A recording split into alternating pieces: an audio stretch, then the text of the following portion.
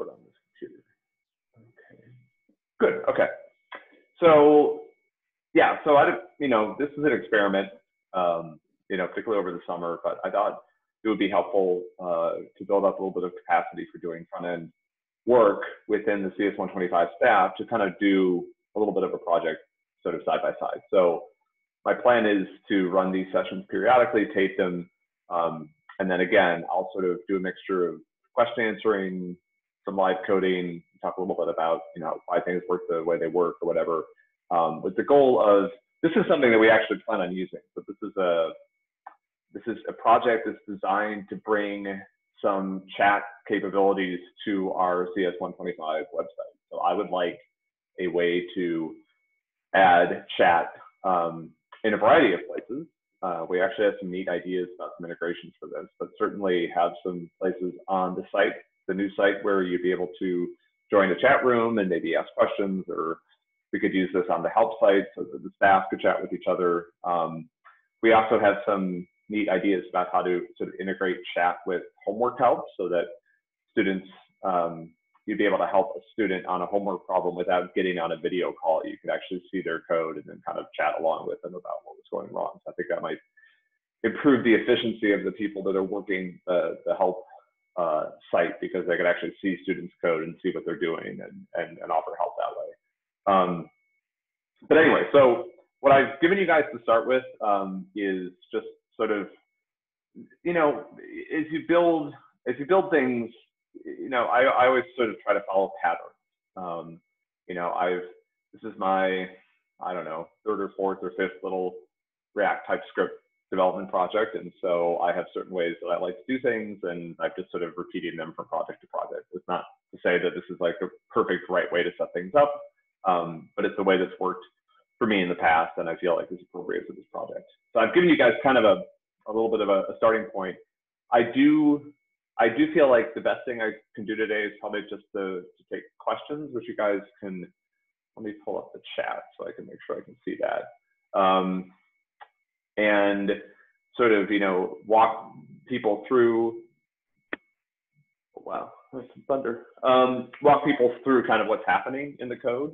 And then maybe if we have time towards the end, my plan is for this to go about an hour. When we have some time at the end, maybe we'll take a stab at actually getting something to work.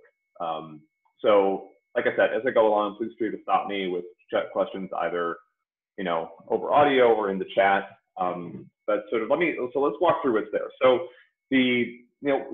as I pointed out on the forum, sometimes we think about client server paradigms when we're building web-based systems, but really in a lot of modern web systems, there's actually three different parts. There's the code that's running on the client. There is there's the thing that sent the code to the client, right? Which I was calling the web server. And then there's this third server that is the thing that the client side code is actually communicating with. Some people call this sort of a microservice model or whatever. So for example, when you go to the Kotlin website, right? In fact, I can show you guys this, assuming it's not down.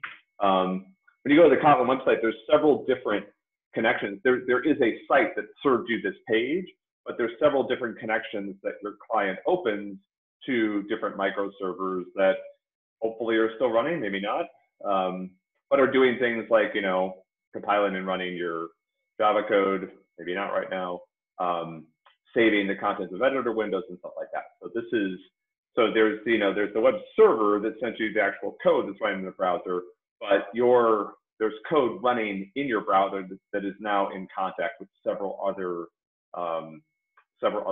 servers, one of which seems to be down right now. Okay, I'll have to fix that later. I had this happen last week where all of our G servers went down, so clearly there's something I need to fix.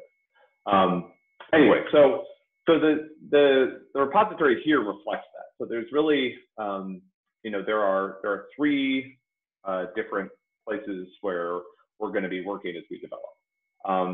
There is the actual component that renders something to the display. And this is something that we'll look at kind of first in a minute. That's actually sent to your browser by in this case, a web server running a framework called Gatsby that allows us to do sort of React first web development. There's a second component, which is the client-side library for our tool, and that sort of lives in this client directory. And again, I think the right way to think about this is not intended to render any HTML. This is intended to sort of as a library that our presentational component can use. So this is going to do things like set up the connection to the server, manage that connection, manage some state and information about the different rooms that the user is a part of or whatever, right? So the goal here is to kind of try to make the actual presentational component as easy to use as possible by sort of refactoring as much common functionality as possible to this one place. And then we have a server. So this is actually server-side code that'll run, somewhere on our CS125 cloud somewhere. And this is, the server is responsible for, in this particular application, kind of moving data between clients. So you can think at a high level, a chat application consists of different front ends that can send each other messages. So the way they do that is they send the messages through this backend server. So they're going to send a message to the server. The server's job is to figure out what other clients do I need to distribute that message to. And the server is also in charge of doing other things like, doing access control. Is a particular client allowed to send a message to this particular room or not? Things like that. But for now, we're going to keep this pretty simple. We'll get there eventually. The tools that we're using here. So, for this to work, I think it's best for you guys to kind of hack along with me.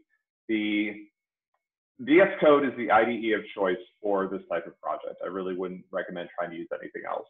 TypeScript is a Microsoft project. VS Code is a Microsoft project. The integration between the two is quite good. So, I use IntelliJ for a lot of things, but I use VS Code for all of my TypeScript and React projects. The language that we're using is something called TypeScript. So, just a small bit of backstory here about what is TypeScript and why do people use it. So, your web browser runs code in a language called JavaScript. You can, some of you have done this in the past. You can open up. One of the things you guys will get familiar with is the website inspector.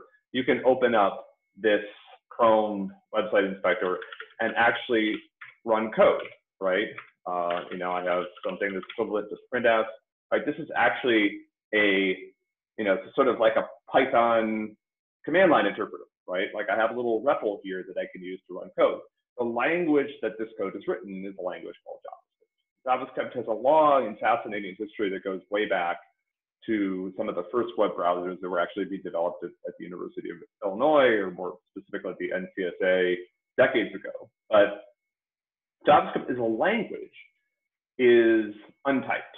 So those of you who are familiar with Python, it's very much like Python in the sense that, internally it has the idea of different types, but to a programmer, you're not required to provide information about the type of data that a particular variable contains or things like this as you work. And it turns out that, after 20 years of doing this, I can say for certain that not having type information is awful. It makes it really, really difficult to develop in a confident way. And this is true not just of your code, which could always be wrong or do something weird, but it also affects your tooling. So for example, your IDE doesn't know how to autocomplete various things because it doesn't know what the thing is that you're using, right? Like I'm trying to call a method on an object and it doesn't know what the shape of the data is, and so it can't make any suggestions about what you might be trying to do, right? I don't know when TypeScript originated, but TypeScript is a Microsoft project that essentially builds a type system on top of JavaScript. So TypeScript is sometimes known as a gradual typing system. If you think about it, the underlying language that we're using, JavaScript, is an untyped. TypeScript brings types on top of it. Now, if you want to use TypeScript, you can use as little of it as you want. You can use just a bit of types here and there. I typically configure my TypeScript projects to be quite strict and require that I type everything because again, that's usually what you want. You usually want the language to force you to provide information about the types of your data. TypeScript is pretty mature at this point, and one of the things that makes it very usable is that lots and lots and lots of existing JavaScript packages have type information provided for them. You might think, well, somebody wrote some JavaScript one day and they didn't provide this type information, so where does it come from? So there's actually a big project called Definitely Typed that maintains type information for all of these really common JavaScript libraries. And so usually you don't, if you're using a widely used JavaScript library, you don't need to start from scratch and write type definitions for stuff. You can just use the ones that somebody already put out there, right? So that's pretty convenient. How do you get those like predefined types from I'll Definitely show Typed? Okay, great question. So also some of you may be unfamiliar with Node and the NPM ecosystem. So this is a Node project. In a Node project, a lot of the package.json is sort of the equivalent of like a makefile combined with, well, a better way to think about it for those of you that are familiar with Java is it's sort of like build.create. This contains information about different things you can do with the project. It contains build information, but also contains dependency information. And so for this project, for example, you can see that we've listed, it's just JSON, right? Everything in here, you can see there's metadata about the project, like the name, description, licensing information. I'll talk about what these are in a minute. Scripts are ways to, if you get tired of repeating the same command over and over again, particularly when the command is long and complex, you can essentially just add a script here that will cause NPM to do a particular thing on your behalf. But down here, you'll see a couple of different dependency blocks. And so the dependencies that are here represent the things that our project is already using. So for example, we're using Koa as a backend web framework. For this particular project, I'm actually, the project repository contains both the client and the server side code. So that's actually a mixture of dependencies here. Some of these are used on the server, some are used on the client. Down here, to answer Davis's question, all of these packages that you see under the dev dependencies. So this NPM distinguishes between dependencies that are actually used by your code as it runs and things that you need to develop. And that distinction isn't always super important, but one way to think about it is if you're only going to use that package during development, then it should probably be down here.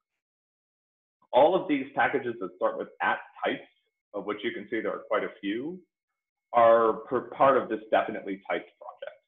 So one of the things that you'll see in the future when we add a new package, VS Code will actually suggest that we try and find the type definitions for it. You can see there's kind of a standard format here. So for example, the type definitions for the base Koa web backend package are in @type/Koa, right?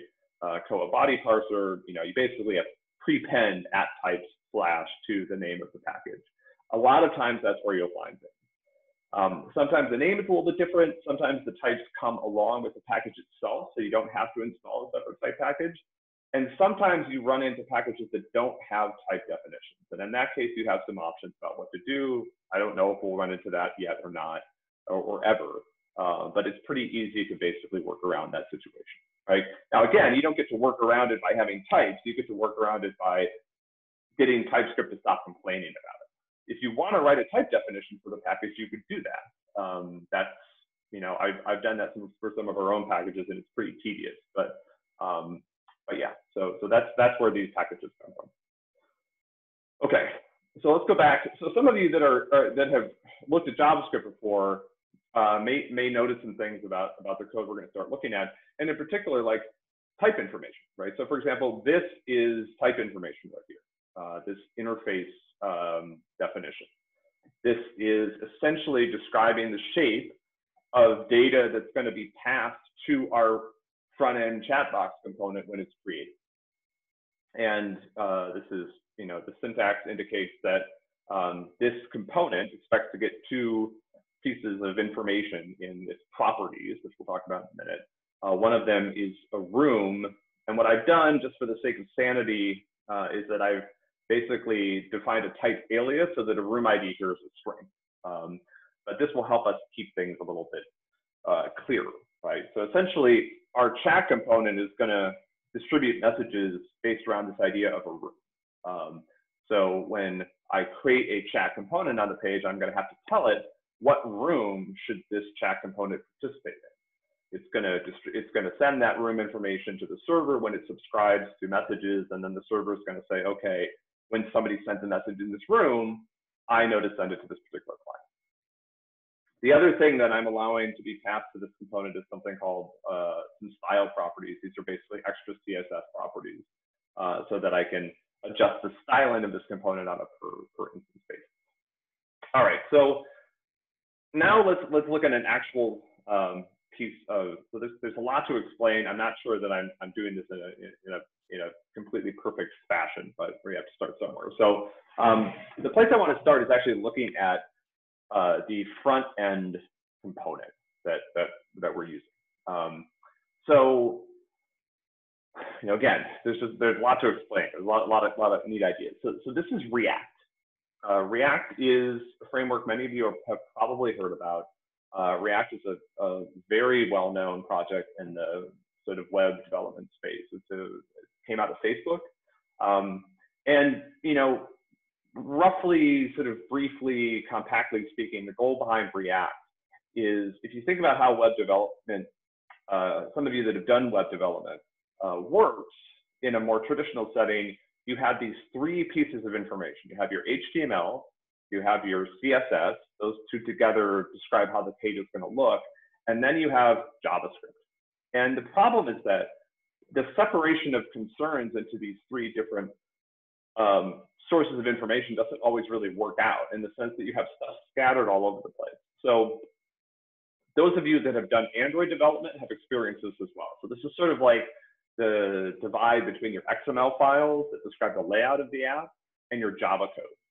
So for example, your Java code, when somebody presses a button, you might want your Java code to do something, right? Or if you're doing web front end, when someone clicks a button on your website, you want some JavaScript code to run. Well, now I've got to make changes in two places. I've got to change my HTML and I've got to change my JavaScript, which are in separate files. And this quickly becomes very, very difficult to reason about.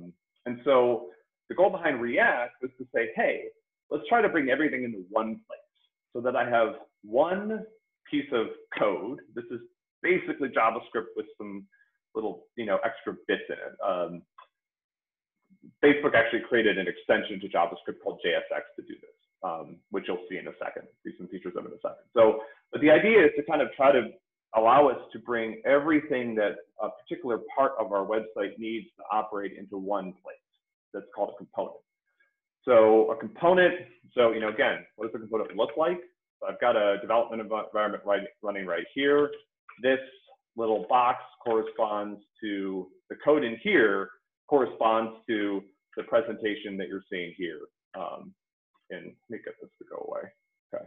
In this box on the screen. I've actually got two of these side by side.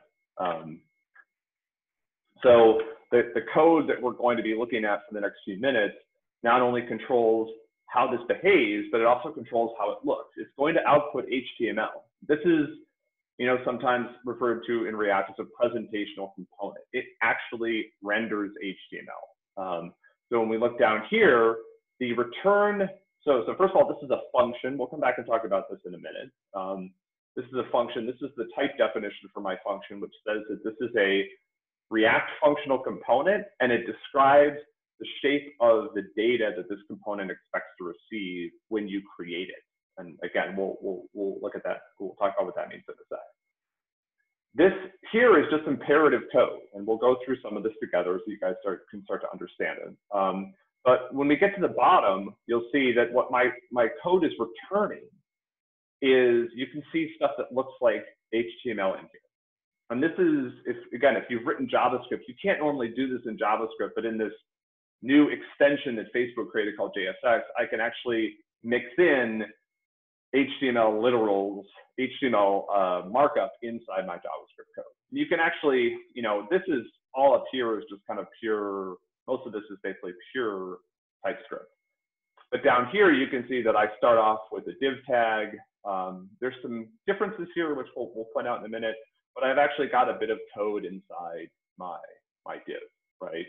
So essentially what this does is this, this map takes all the messages that my component has sent so far. As you can see, as I'm typing, I'm adding messages to this list, and it renders them one after another. Down here, this last piece is rendering this text field. You can see that, you know, now one of the things that, you know, you normally want when you're working on a project like this is you want a development environment that allows you to make changes quickly. One of the nice things about Gatsby is it sets up what's called sort of a hot reloading environment for us to use, which allows us to make changes to things and see those changes reflected fairly quickly. So let's just experiment with this a little bit. Let's say that we want to change the placeholder of this text message box to something else. You can see, you know, a couple seconds later, there it is. The other thing that Gatsby is doing is it's preserving the state of our component. So you'll see that we didn't lose all of these messages, quote unquote, that we sent. They're still displayed, right? So I can make changes to the way things look, like let's get rid of this. Well, you know what? Actually, I actually want to make this change. Let's put some padding inside this so that it sets it off a little bit from the outside. Okay, that looks a lot better, actually. And then maybe we'll take this black border and we'll make it slightly less awful. Okay, cool. All right, so again, this is the kind of workflow that we want to be in, particularly when we're building front-end presentational components, right? We want to see what we're going to do. We don't have time to like compile stuff and have a long build process. We want to be able to tweak things and immediately kind of see the result. All right, so this particular React component is written in using what's called a functional style, right? Originally, React components corresponded to actual JavaScript classes. And for some of you, that probably made a lot more sense. Or would make a lot more sense. Now, you know, in newer versions of React, they support this idea of a functional component, meaning that I can create a React component that's a function. This is a function. You can see that these are parameters that it's receiving, and then this block indicates the function body. And again, there's a return statement down there. Yeah.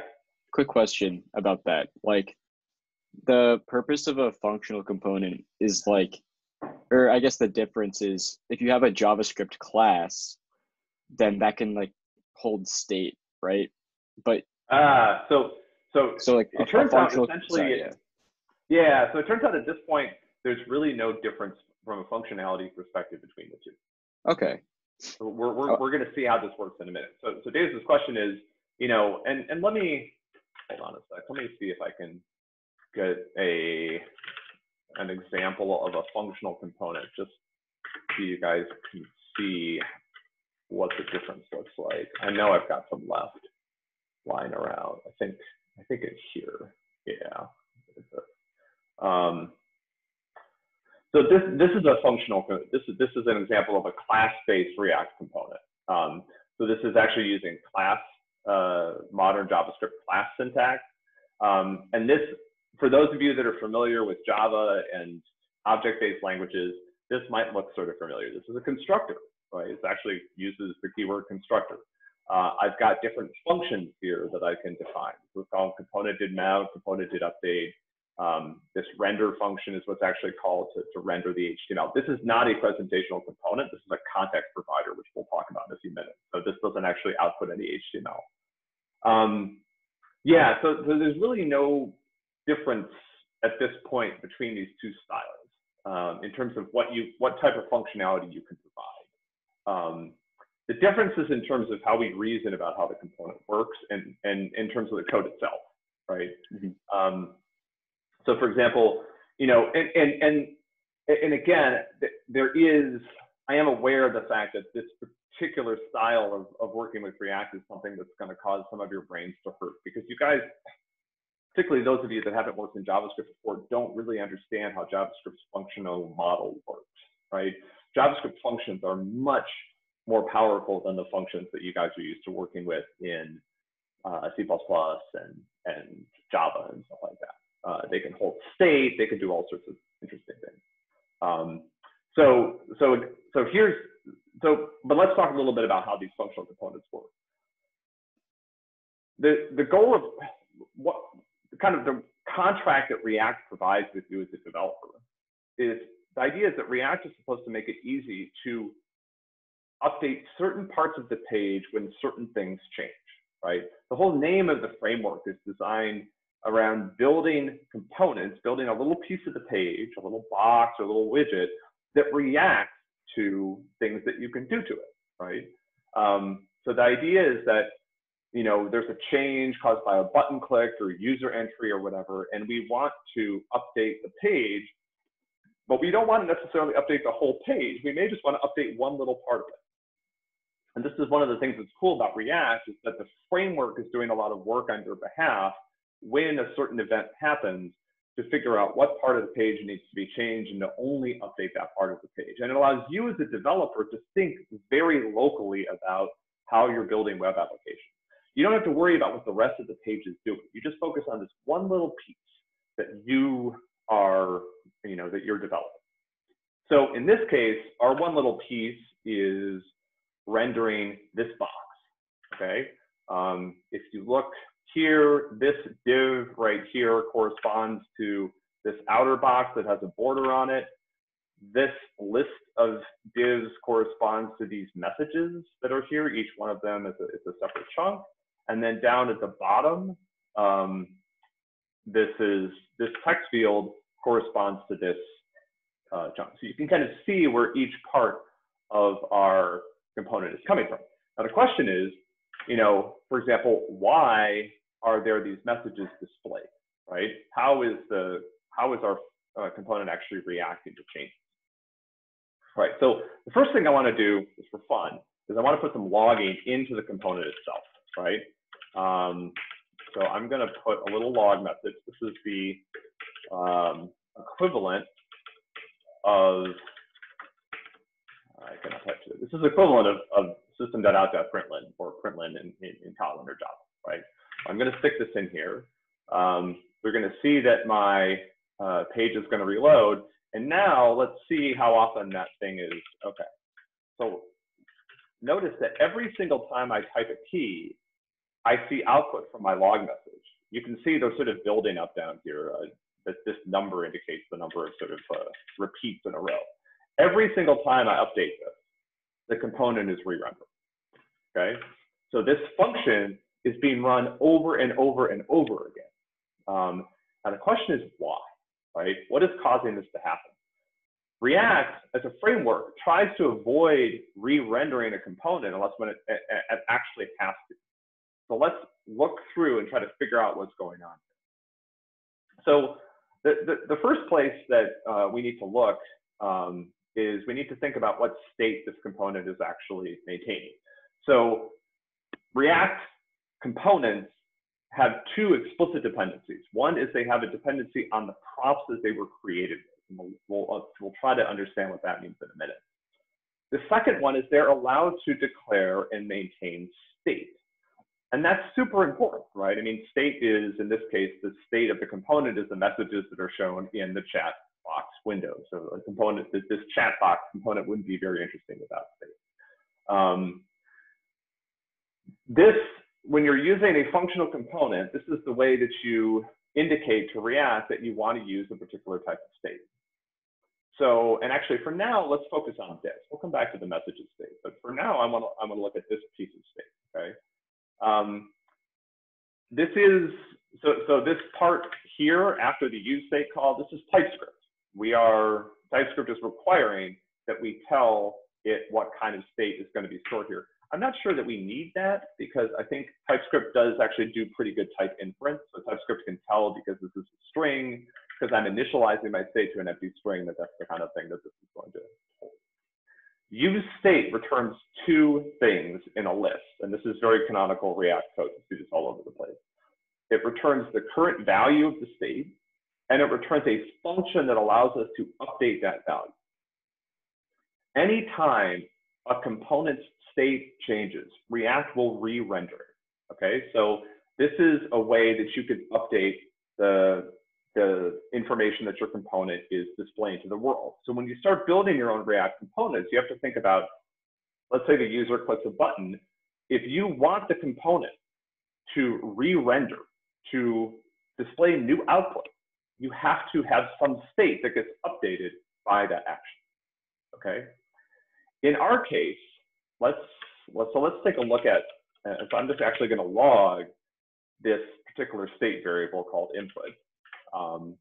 So now if this runs again, right?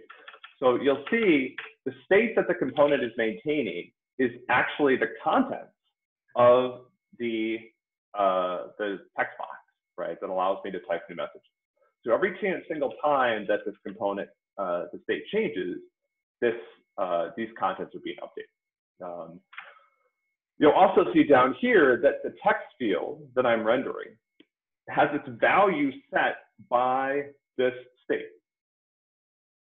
So now the question is, what's actually changing this, right? How is this actually being modified? And so here, when we look at state, we say, here's the current value, and then here's a function. This is a function that allows us to update the state. Where is this actually being called? So it turns out it's being called in this keyboard event handler, okay? I will admit that this is what, I've been trying to keep things simple, but this is one of the places where there's a little bit of complexity. And the reason for this is that I decided to be a little bit fancy, and I wanted to allow people to insert a new line in their messages, okay? So that requires that we distinguish between enter, which I want to use to send a message, and control enter, which I'm going to allow people to use to create a new line. So you'll see here that when I hit enter, the message goes into the list of messages. If I hit control enter, then I get a new line. And it doesn't look like that line break is preserved properly when we add it to our messages, but that's something that we can fix. So this component down here is something that's provided by the Material UI framework, but you can think of this as basically an input. And what I've done is I've configured this so that anytime somebody presses a key, this function gets run, okay? So this use callback function essentially, so remember that every time a state value changes, this function gets called. But there are certain things that we don't want to create every time the function gets called. In this case, this callback does not need to be recreated every time the component is re-rendered. So this hook in React allows us to create a function callback that is only updated under certain conditions. And again, we'll talk about what this means. But for now, essentially what you can think about is this function gets called every time there's an on key down event within this text field. So on key down represents exactly what you think, right? It means somebody pushed the key down. There's also an on key up event that you could handle if you want. And I think there's like an on key press or something like that, but in this case, it's not small. So essentially what we're doing here is we're saying if they hit enter and the control key was not pressed, then we actually have a message that we need to do something with. So at this point, again, we'll come back and we'll go through some of this code in more detail. For now, all we're doing is we're adding that messages to this list of messages that our component is maintaining, and we're setting our input to be blank. So this has the effect of clearing the input. Otherwise, if they hit control enter, all we do is we set the input to be whatever the current input is plus a new line. We add a new line to the input. So this is the place where the logic that we create the logic for actually sending a message, right? This is where we figure out what triggers an actual message being sent. The other callback that we register is onChange. OnChange gets called every time the value of this particular input box changes. And here we just set our input to whatever the current value is. So essentially every time I type a key, two things are happening. The first one is I'm checking to see if it's the enter key, in which case I should clear the input and send a message. And I'm also checking here to see if it's the control enter key, in which case I should just add a new line.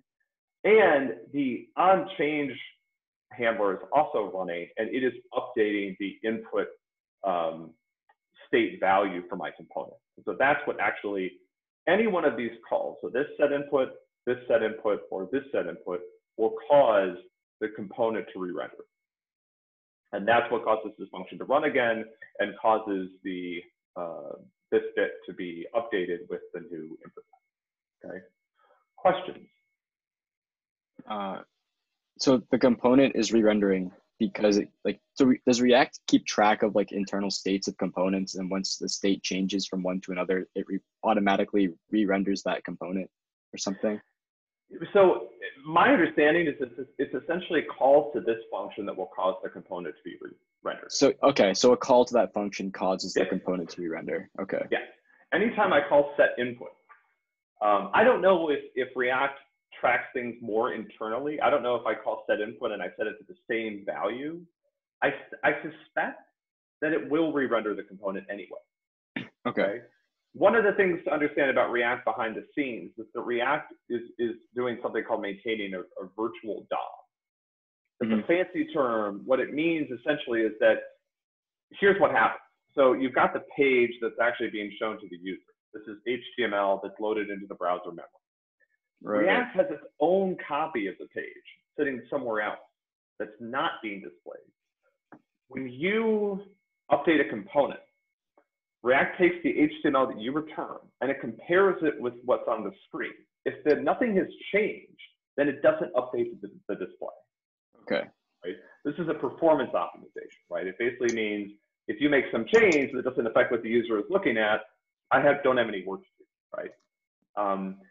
My understanding is it actually does this across large trees. So for example, I might have a component that's the parent of a bunch of other components that updates, but a lot of the internal components don't update. And so React doesn't bother to update the HTML. So, one of the things that React is doing is it's trying to make a few changes to the page as possible, while also preserving the contract that it has with people that write components, right?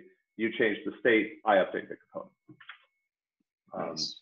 Yeah, but I think it's basically these set input calls that causes that. When you're working inside a React component, that is like the only thing that you can rely on to update the state. So to cause your component to re-render, sorry.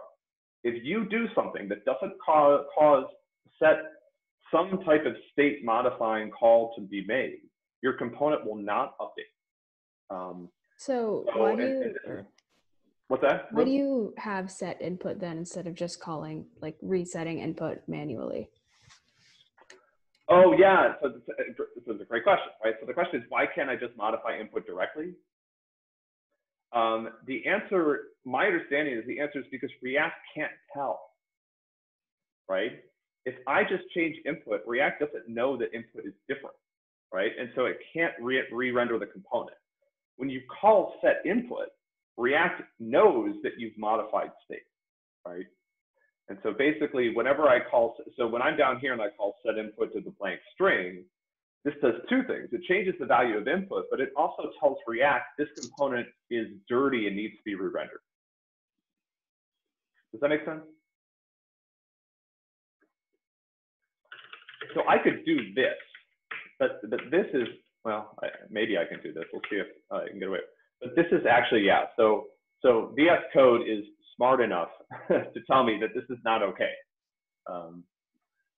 because this is actually not going to do what I think it's going to do. So you can never, yeah. I mean, it's a strange thing, right?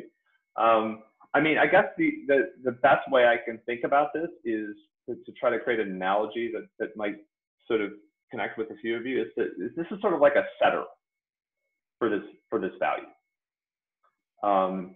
It doesn't just change the value; it also runs code inside React that causes. So when I call set input, again, there's two things that happen. The first thing is the value of input changes, and the second thing is React then reruns this entire function, takes the output and updates the display if it needs to. That's a great question. this is a slightly different format of if you pass a function. This is a function in JavaScript.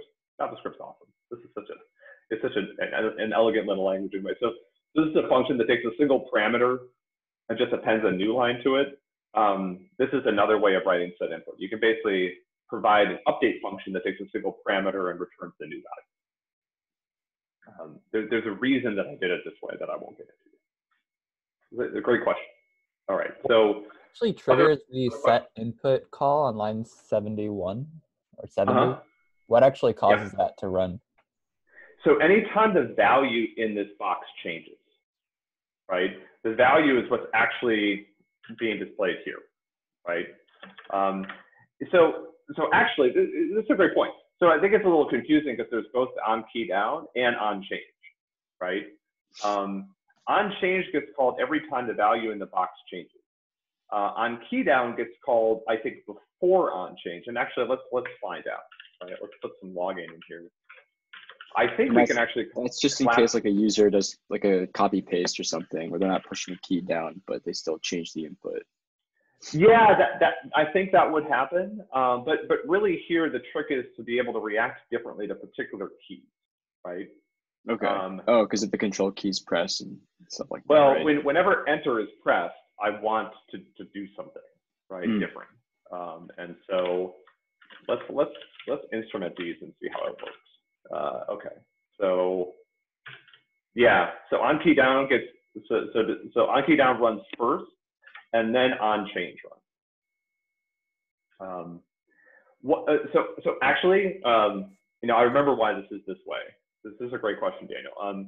The reason is I couldn't figure out a way to get the whole value in on key down. On key down only can access the specific key that was entered. It doesn't know what the entire contents of the box are, right? On change, you'll see actually has access to the entire string, right?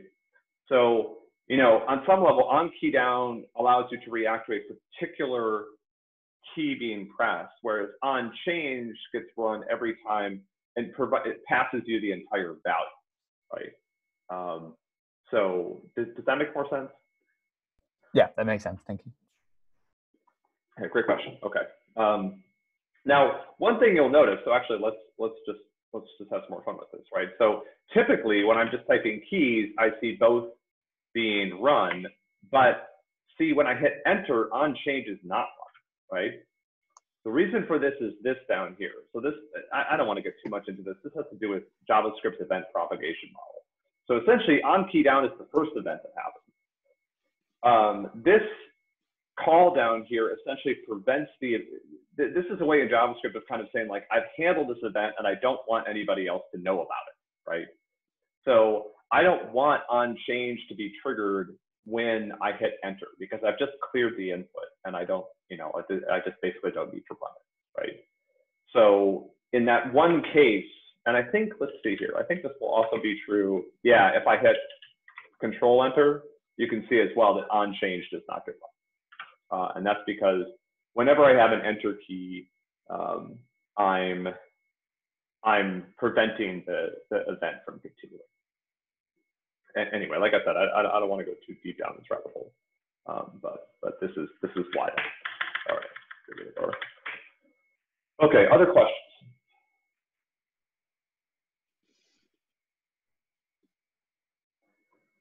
All right, so now let's look at the next place where the state actually, so this component so far has two pieces of state.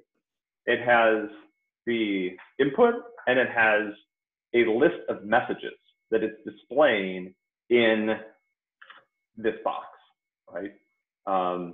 So this will scroll every time I enter, I'm putting things, again, the new lines aren't being rendered properly. We'll fix that at some point. But you know, I have this scrolling bit where the messages are going upwards. And so that is also a second piece of state on this component, and that's being declared up here. This is a little bit more complex than our previous piece of state because actually it's an array. It's an array of a particular type of object. Okay, so now we're going to talk a little bit about how we use types in this particular system. So we need to, the place we need to go is over here into this types directory. So any client server system, one of the things that's important is for the client and the server to agree on what's known as a wire protocol. A wire protocol is the type of messages that are going to be sent back and forth and what they mean. Like, what should the server do when it receives a particular type of message? And as we go on with this project, we're going to spend a lot of time thinking about that and adding new messages as needed. However, in this particular system, there's a pretty clear need. This is an actual chat system, right? So we actually need a chat message, right? So I've created the beginnings of a type for this. Let me save this guy, and I want to talk a little bit about just about what this is, okay? So TypeScript is a compile time type system. When you compile your JavaScript code, and that's basically what happens. Sometimes we use the word transpile in JavaScript because when you compile JavaScript, you're compiling JavaScript to other JavaScript. You're not compiling, like when you compile Java, you're compiling it to bytecode, right? That's a completely different representation. When you compile JavaScript, you're compiling to, when you compile TypeScript, you're compiling to JavaScript.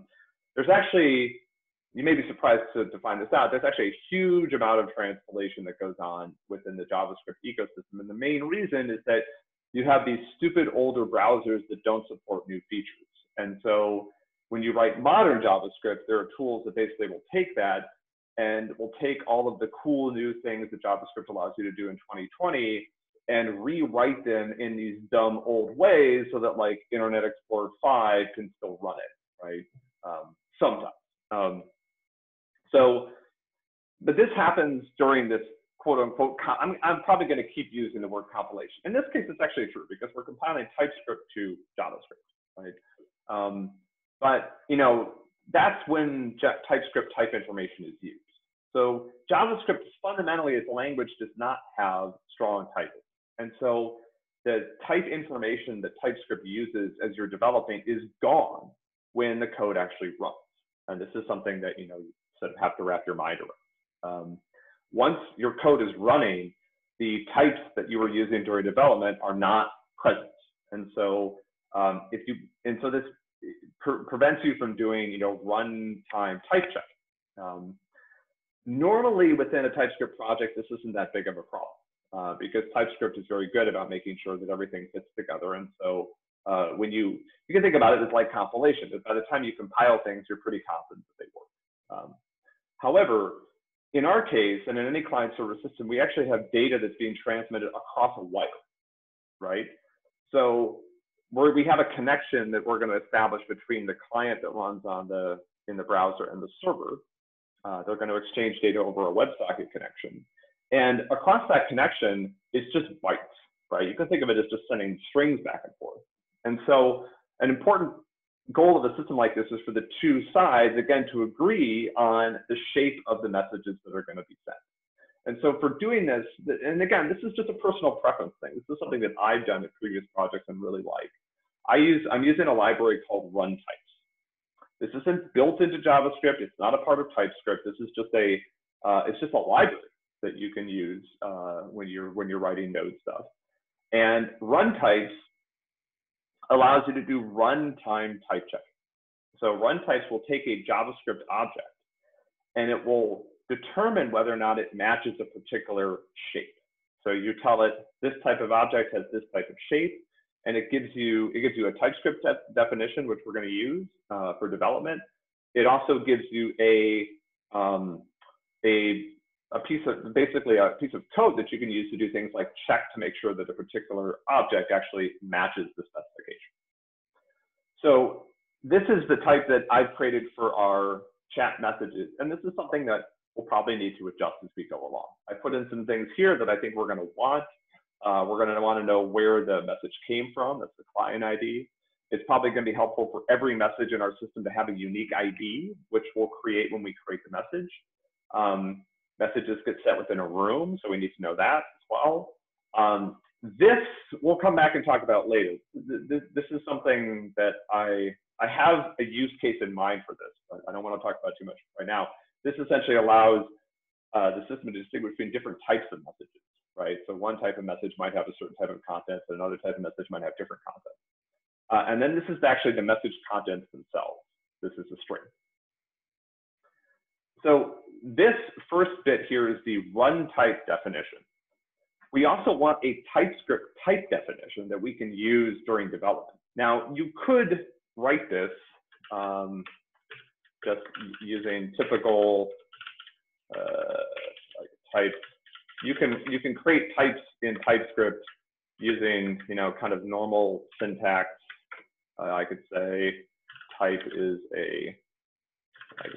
message, ID is a string, etc. So I could do it this way, right? And basically, when I was done, I'd have something that looks very, very similar to my run types definition. So it's slightly different. But the nice thing about run types is once I have a run type object, I can just create the TypeScript definition automatically, right? So this TypeScript definition now has a TypeScript definition that's been generated from my run types object. So essentially, for free, I get two different pieces of typing code. I get a TypeScript. So this is a TypeScript type. It's identified as type. This is not something that's present in our runtime code. It's only present during development, and then it's thrown away. This is not valid JavaScript. This is a run types object that is available to us at runtime. So we can use this to do things like object validation. Okay. All to say that this, the messages that my component maintains, this is a particular component that's supposed to allow us to chat in a particular room. So what is one piece of state? One piece of state is the message that somebody's about to send. The other piece of state is all the messages that have been sent in the room, right? And I'm using this I'm going to eventually use this to correctly render this display so that when people in the room send messages, they get updated, right? So this is an array. This is an array of chitter messages. And I'm initializing it to be empty. Okay. Just like when I initialize the state for my input box, I get both a variable that I use when I want to have the state, the messages be used in my component, and I get a function that allows me to update that variable. Here, my function took a string as an argument. Here, it should take an array as an argument. Okay. So you've noticed that so far, I'm actually I'm able to update one window, and this was something I just did for fun, just to kind of be able to get the UI straight. So when I send quote unquote a message, it's updating one chat window. It's not updating both. Our first goal on this project is going to get to be the point where these two chat windows that have both joined the same room are kept in sync with each other. So what's happening when I actually submit a message? So keep in mind, submitting a message corresponds to hitting enter and not having the control key down, okay? So here's what I'm doing. This is a JavaScript object declaration. It comes within braces. If you guys haven't used JavaScript before, one of the things that's fun about it is how easy it is to create an object.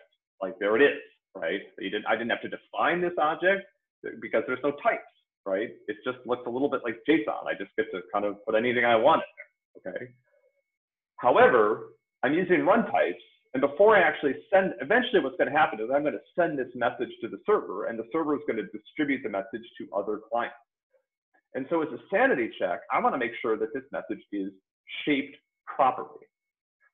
You're hearing me talk a little bit about object shape. And one of the reasons I'm doing that is to try to start embedding in your brain the fact that JavaScript is a language that's what's called structurally typed. TypeScript is structurally typed. So in Java, there's a notion of a nominal type, right? When you create a type in Java, you give it a name, right? A Java class has like a unique path, right? In TypeScript, there's no nominal types. Instead, TypeScript will consider two objects to be the same type if they have the same shape. So if two objects have the same fields and those fields have the same types, to TypeScript, they are the same object. Okay, this is sometimes called structural typing, right? It's like if I've got it's like in Java, if I have two different classes that have the same name field with the same types, those are the same type to TypeScript. To Java, they're not, because they'll have two different names. To TypeScript, they're the same, right? So the shape of this data is it has a field called type that is the literal message string. It has UUID v4 returns me a unique ID. That's a string that gets assigned to ID. It has a property called client ID that for now I'm setting to be the empty string. We'll have to fix this later, but there's nothing better to do. I'm using the room property of this component, which we'll come back and talk about in just a sec. I need to get back to talking about props. There's a message type, which I'm setting to text, and then the contents, which should be a string. This function, chitterMessage called .check, does two things. First of all, it checks to make sure that whatever I pass in here conforms to this runtype's type definition, okay? And then it returns something that has the TypeScript type new message, which is kind of convenient because then I can use it in certain places. So for example, you'll see that I'm setting messages to be new message prepended to whatever was in the messages array at that point. I'm adding this to the front of my array of messages. That's what this call does. Eventually, we're going to actually need to do something with this, like send it right to the server so that it can be distributed to other clients. For now, we're just putting it in front of the array. So, you know, to kind of see the value of run types, let's break this and let's see what happens. So let's say that I put the wrong type on the message, right? So now let's try, now I get this big boom, right? When I tried to send the message and I'm gonna get a nice error screen. And essentially this is happening because I've told run types that this particular type of object has a type field that is literally the string message. Okay, this is how you can set a type that has to be a particular value. And I've set it wrong, right? So I can do this. You know, this actually, you know, there's a lot of common errors that this will catch, right? I'm not going to go through stuff right now, but if I try to put an array in here or a number or something like that, you know, runtime is going to help, right? Okay, so that's that. The last thing I want to do, and you know, this might be enough for today, is to go to talk a little bit about component props. So what we've been talking about so far is state, right? State is internal information that the component maintains as it runs. Typically, the way React components work is that when you interact with them, they update their state and then re-render. That's what's been happening. When we type, I think I might have to hard reload this. Yeah, so, okay, so now you can see when I hard reload, that state is cleared and it's gone. But so far, when I add a message, every time I type a key, the state of the component is actually being updated. Okay? There's another piece of information that a React component uses to render, and that's what's called props. Okay? Here, this TypeScript definition is actually describing the type of props that this component is going to receive. Okay? Props, and when we created our components down here, we are passing a prop to the component. This is passing a value prop, and we're setting it equal to the value of the input string that the current component maintains as state, okay? Props are provided to a component by the thing that created it. It's not something that a component modifies. You know, so again, properties, right? State changes, properties don't. So one of the properties of my component is room. This indicates the room ID. So you might be wondering, where does this information come from? In order to see that, we actually have to look at the place in our code that's creating a chitterer component. And that's this piece of what's known as MDX. I could have showed you an example of this using like actual React, where it was creating a new component, which we could do. MDX is a tool that allows me to mix Markdown, this is Markdown, right, with React. So I can have React components inside my Markdown, which is pretty nice. So I'm importing my component here from the file that I was just editing. And here I am rendering it twice. So the first time I'm rendering it and I'm setting its room prop to be test. And then the second time I'm rendering, I'm setting its room prop to be test, and I'm also setting a style prop. And all that is to give us a little bit of reading room between these two, otherwise they'd be on top of each other. Okay, so this is what's actually setting the property for this component. One of the patterns that you'll notice in React a lot is that frequently one component state is the next component's props, right? So for example, value here, the input here, the input string is a state on my component that I'm updating using callbacks that I've registered on the input button. When I re-register that input field, I'm passing the value as a prop. I'm also passing other props, like I'm using, so one piece of clarity here about JSX that might be confusing if you're coming from working with HTML is that class, the CSS class property is called class name in JSX. And that's because class is a reserved word in JavaScript. So they just changed it to class name. All of these things here are props. This is the prop that indicates the kind of filler text. It's in this indicates that this particular text field can support multi-line input. This is a Boolean prop. So if I set it, it's basically equal to true. If I don't set it, it's false.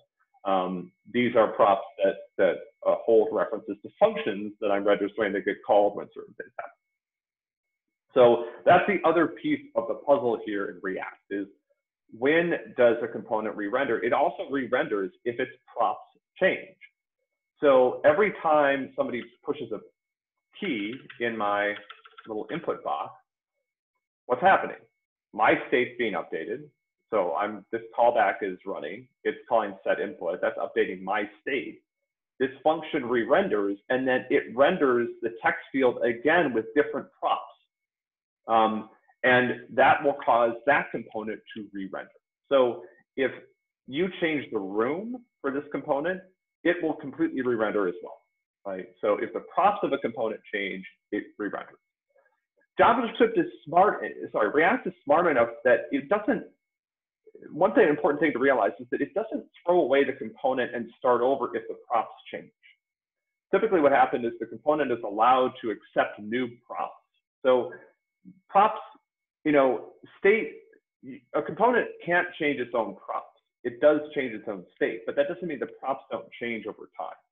So this is one of the things that I used to think that's just incorrect, right? So for example, every time I change the value prop on the text field, it doesn't mean that I'm creating a completely new text field. It's like throw out the old one and create a completely new. If you're trying to think about these as sort of like objects, that's how you might think about it. It'd be like, well, I have a completely different object because I called the constructor. It's not exactly how it works, right? It turns out that components could actually accept new props in a way that preserves a lot of their existing stated information if they want to, right?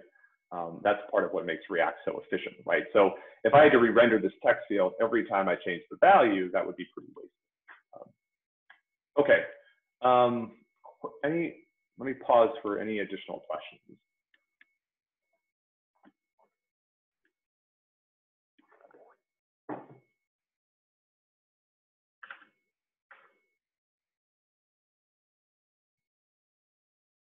Trying to find my Zoom thing. Is everybody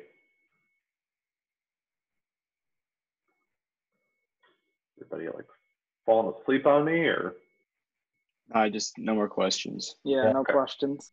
Okay. All right. So what do you guys want to do? Do you guys want to call it quits for the day? Do you want to go on for another 10, 15 minutes? In the interest of time, I'd appreciate calling it a day. I don't know about other people. Okay, that works for me. Trying to think of something, some little project I can do. Maybe we're not to that point yet. Maybe what we should do is just meet up again a couple of days and keep going. I had hoped to get in a little farther, but I'm comfortable with the pace we went today. But I'm not sure you guys are kind of ready to take a stab at this until we look at kind of the client and the server component. So why don't make sure everyone's development environment is set up? Because like I was having trouble getting the server running with npm start. I haven't even gotten a chance to start doing that yet. So Yeah. Okay. So actually, why don't we do this? Why don't I stick around for a few minutes? Anyone who wants to leave is welcome to head out. Let me back up a little bit, and I'll just do some development environment kind of walkthrough, and then I'd be happy to try to help people who are having trouble. But those of you that have something set up and working can take off, and we'll meet again. I think I'll try to do this again in the next couple of days, so that you can kind of get to the point where you guys have seen the client, like the client context provider on the server side code, and then get on to actually to trying your hand at adding the feature. All right, so development environment. So VS Code is obviously part of that. I typically have 3 different pieces to it. I have a web browser. Obviously, you're going to need that. And then I'll have VS Code. I know there's ways to like run terminals in VS Code. I typically don't. I'll just typically have a separate terminal down here. Sorry to interrupt. Is there any recommended version of Node we should use? 16? Yeah, I'll show you in a sec. There's actually, if you look, there's a tool versions file that's checked in. That's the exact version of Node that I'm using. But any Node 12 should probably work fine. Like 12 plus? Yeah, okay. I mean, 12.16 is old, so I would get something 12. Yeah, I mean, 12.12 will probably be fine. I would probably guarantee that anything that is newer than this would work unless you switch to a new. Oh, so Node Version Manager is one option. For those of you that are using Unix-like environments, I would strongly suggest installing ASDF. It is by far the best version manager I've ever used. And it will manage Node, Ruby, Python, everything. It's basically like a version manager, and it's really nice. I actually used Node Version Manager for a long time, and one of the reasons I stopped is because it doesn't do a good job of pinning a version to a directory, which is something you usually want to do. But yeah, for those of you that are on like Mac-like environments, Unix-like environments, I would strongly suggest installing ASDF. The tool versions file is actually an ASDF file. So if you have ASDF installed, you can basically really easily install all the versions out of that file for your environment. So again, like this will get more complicated as we go. Let me talk a little bit about what's going on when you actually run a development environment. So for that, let's look at the package.json file. There are 3 things that we need to do when we develop this project. We need to have the backend server running. Even though we haven't done much with the project yet, the front-end client is already going to try to connect to the backend server over a WebSocket. I haven't showed you that code yet, but it's there. If you want to look at it, it's in the client directory in the context wrapper. This is a part of what we'll look at next time. So you need the server running.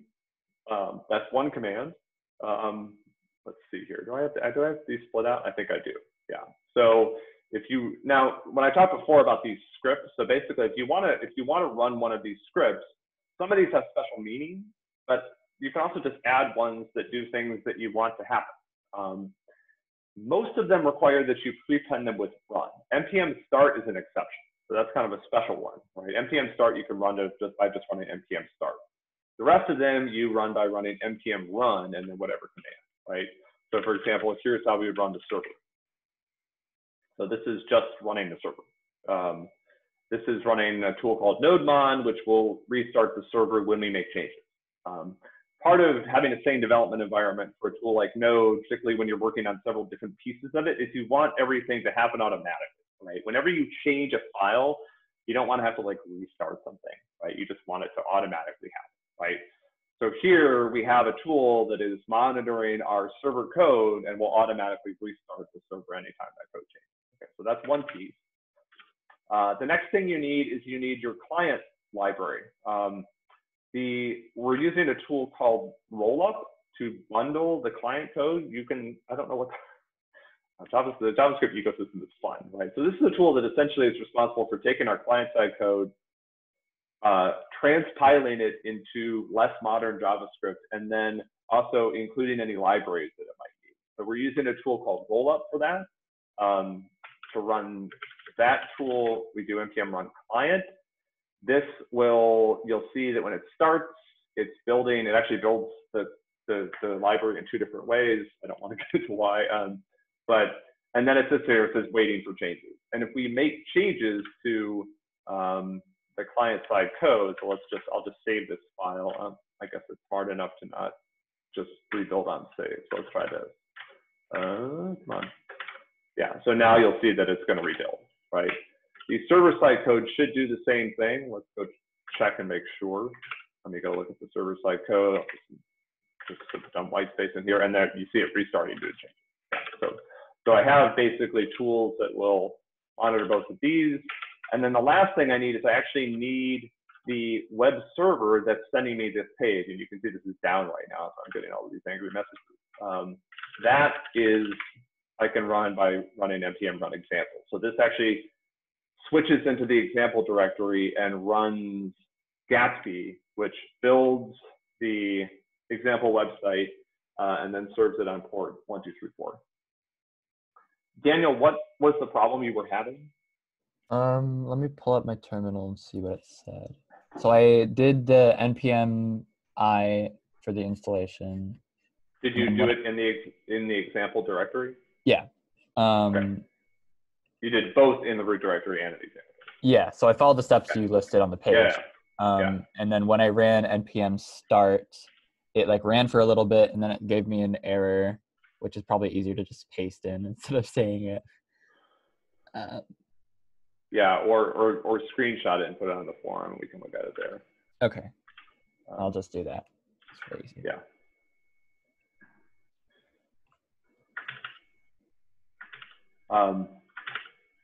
Yeah. Which version of Node do you have installed? If you do just Node version, what does it print out? 1 second. I think I have 13, something. Okay. I don't know about 13. Just in the sense that like Node 13 is a major version change from Node 12. So I don't know what has changed in Node 13 and whether or not we would expect things to work on Node 13. Okay. Yeah, I mean, it works for me on 14 if that's any help. I don't remember. Node is, if I remember correctly, Node has some interesting I don't remember what their yeah, so basically like their LTS releases follow this even number pattern. And I have 13.8 if that helps at all. Okay. Yeah, I'll take a look at the message once you post it. And Do you want me to post it in the work log thread or a separate PM or something? Yeah, feel free to, well, I don't want to be careful what I say on the forum. Yeah, feel free to post it in the work log thread, and I'll try to resolve it. But these are the three pieces that you need, right? Now, in order to simplify things, I've put together the npm start script, which essentially runs all three at once. You can see them starting up separately. So it's running NodeMon, that's running the server-side code. Now it's running the bundler, which is building our client-side code. And then this last output is from Gatsby. The prefix here sort of allows you to tell where our output is coming from. The benefits of this are just as one command and everything starts up in one place. Gatsby in particular is very slow to start. Once you get it going, it's happy and it kind of does the right thing. But it can take a few, I mean, you can see it took, I don't know, 10, 20 seconds to get running. So that's the bottleneck. When you guys are developing, I mean, typically changes you make will be reflected pretty quickly. There are times when you just have to Control C and restart, and that's the only way to get things to kind of start to be sane again. Development environment questions or issues.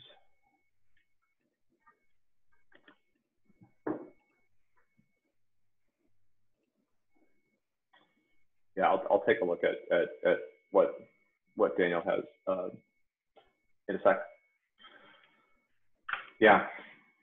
Yeah, I mean, one of the things that the people, I don't know, maybe they find surprising or not. I feel like, you know, there's all this oohing and ahhing of how terrible it is to do things, for example, with like languages like C++. But I mean, modern JavaScript environments are pretty fragile, right? I mean, I've spent a lot of time fighting with mine and trying to get them to do certain things that they sometimes want to do, and sometimes don't. But there's a fair amount of complexity going on here. I'm trying to, you know, paper over some of that so that we can make forward progress. But there's a fair amount going on under the scenes in terms of different parts of the tool chain that are interacting with each other. So problems are more common than usual. All right, I think I'm gonna head out. I will, Daniel, I'll go check on the forum and see if I can run down your problem, and then I think maybe we'll do this again toward the end of the week. I'll point you guys at a couple of things to look at before we meet next, which is essentially going to be the client-side library, which is the context provider that provides the actual chat capabilities that our presentational component is going to use, and then the actual server-side TypeScript that is there, right? And next time we sit down, we'll go through those together and hopefully get to the point where we actually starting to get this thing to do something, which would be cool. All right, I will see you guys in a few days. Thanks.